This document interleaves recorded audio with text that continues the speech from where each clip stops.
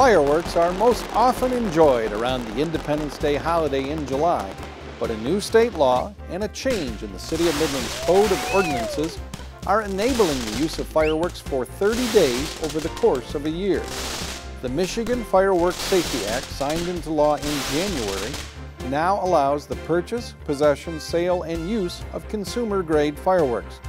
To comply with that act, Midland City Council amended the fireworks ordinance to allow the ignition, discharge, and use of fireworks on the day before, day of, and the day after a national holiday.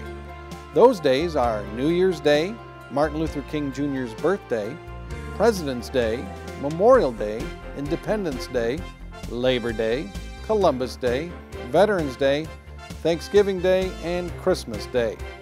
While fireworks can be used on and around these holidays, the city can impose some limits.